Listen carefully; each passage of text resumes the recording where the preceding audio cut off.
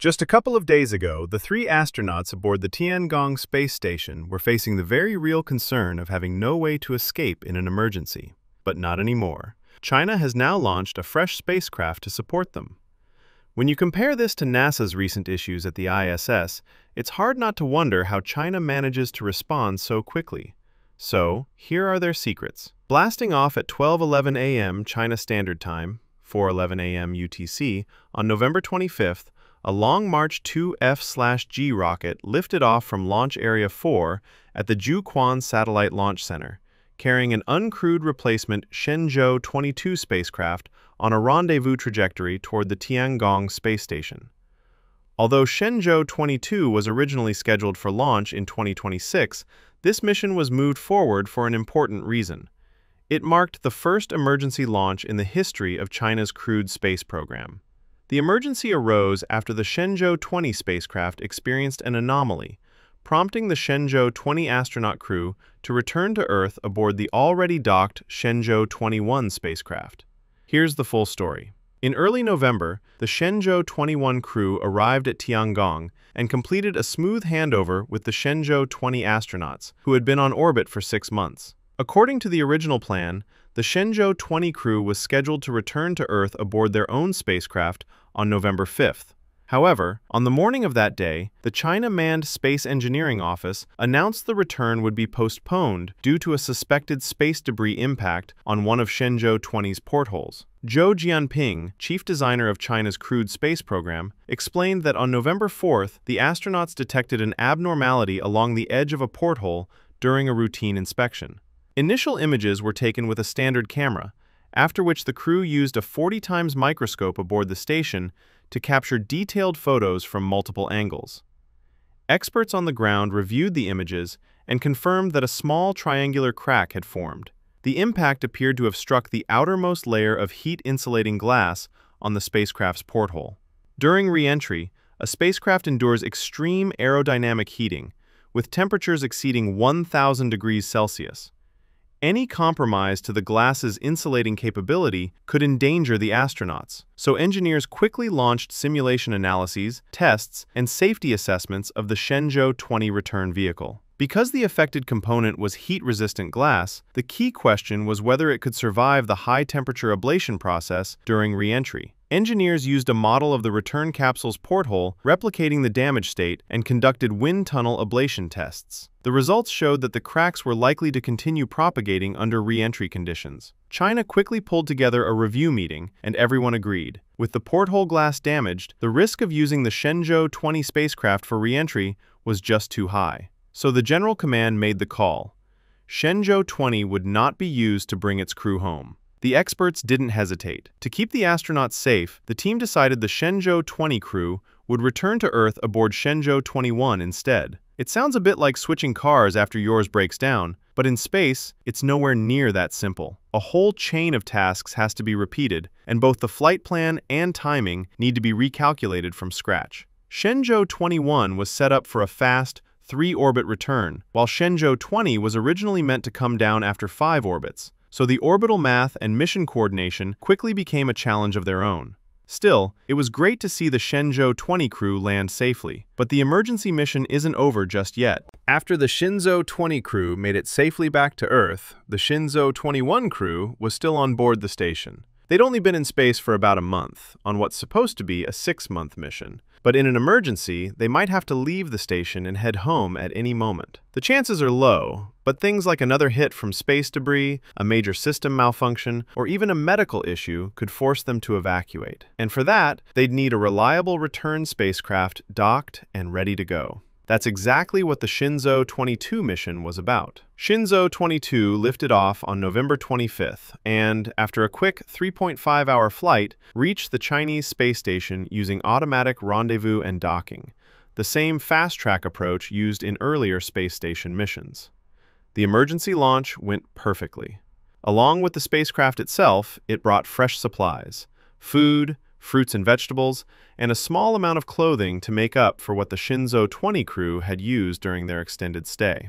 The vehicle also includes several upgrades, such as a better human-machine interface, a smaller instrument panel, an improved layout inside the return capsule, and a boost to how much it can bring back to Earth. It even carries a device designed to treat the cracks in Shenzhou 20's damaged porthole. According to CMSEO, Shenzhou 20 will stay in orbit for additional experiments. As for the Shenzhou 21 crew, Commander Zhang Lu and crewmates Zhang Hongzhang and Wu Fei, they're now about a month into their 6-month mission aboard Tiangong. They're expected to return to Earth aboard Shenzhou 22 sometime around April or May 2026. This whole incident really highlights one thing. China's space agency can move fast and make big decisions quickly when it needs to. And that stands out even more when you compare it with a couple of recent situations on the International Space Station. Take 2022, for example. A docked Soyuz cruise ship sprang a coolant leak, again, probably from a hit by space debris, and sprayed frozen crystals into space. That made the spacecraft unsafe for bringing its crew home. Russia did launch a replacement Soyuz, but it took about 2 months to arrive, and the damaged MS-22 capsule eventually returned to Earth without anyone on board. Then there was the Boeing Starliner situation last year. The spacecraft experienced multiple helium leaks and propulsion issues, enough that NASA didn't feel comfortable putting astronauts Butch Wilmore and Suni Williams in it for the ride home. The capsule returned empty in September 2024, and the 2 astronauts stayed on the ISS until a regularly scheduled SpaceX Crew Dragon showed up, with 2 empty seats reserved for them. Dragon finally brought them back to Earth in March.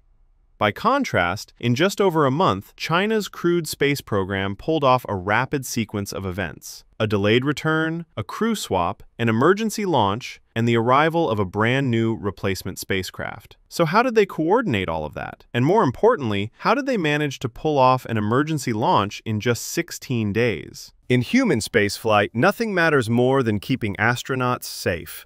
So even before the Shenzhou 20 crew returned to Earth, planning had already started for a possible emergency launch to protect the Shenzhou 21 crew still on the station. China's crewed space program actually set up this kind of preparedness years ago.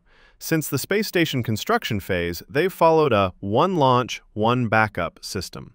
For every crewed mission, there's another spacecraft and another rocket sitting on standby at the launch site, ready to fly within 8.5 days if something goes wrong in orbit.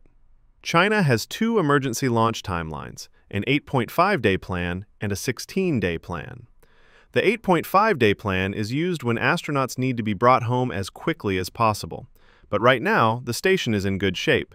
The Shenzhou 21 crew is safe, and their living conditions are stable, so the team chose the more flexible 16-day plan. Even so, the 16-day plan still cuts the usual preparation time by at least half. So how do you pull off a safe launch that fast?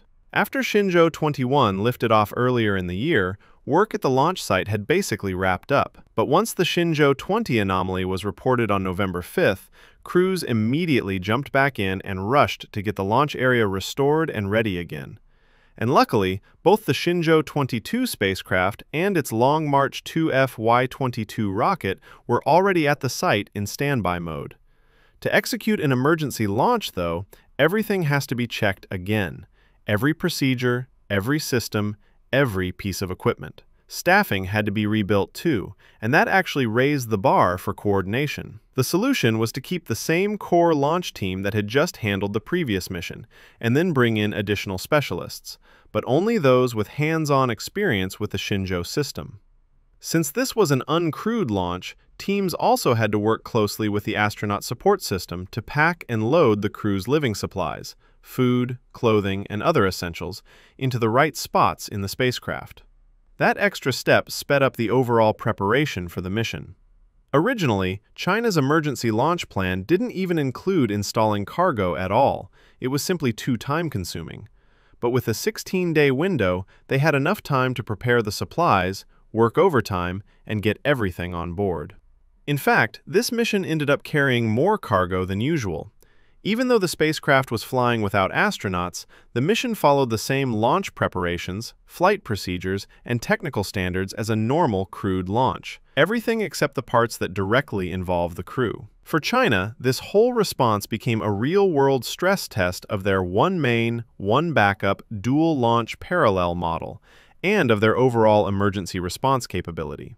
Next, the Shenzhou 21 astronauts will head outside the station on a spacewalk to inspect the Shenzhou 20 spacecraft's damaged windows from the outside.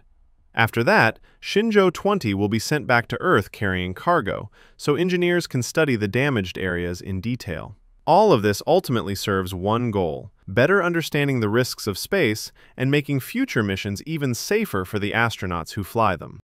There's now a bit of a readiness gap at Jiuquan. The Long March 2F rocket meant for the next crewed spacecraft, Shenzhou 23, still isn't at the launch site. It's currently being assembled and tested in Beijing, and so far, there's no announced timeline for when it'll be shipped to Jiuquan to stand by for the next emergency. The Long March 2F is China's only active human-rated launch vehicle, built by the China Academy of Launch Vehicle Technology. There are two versions flying today, the 2F/G and the 2F/T.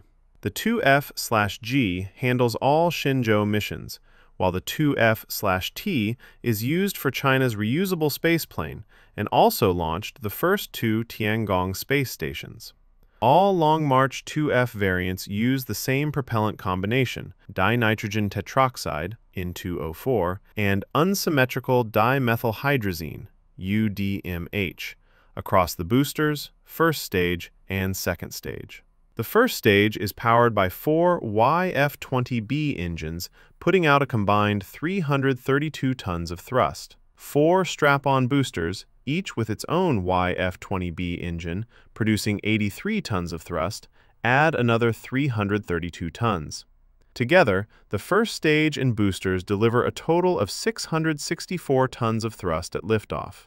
The second stage uses a single YF-24B engine that produces 85 tons of thrust, also burning N2O4 and UDMH. Fully stacked on the pad with Shenzhou and its launch escape system on top, the Long March 2F stands 62 meters tall and weighs about 464,000 kilograms when fully fueled.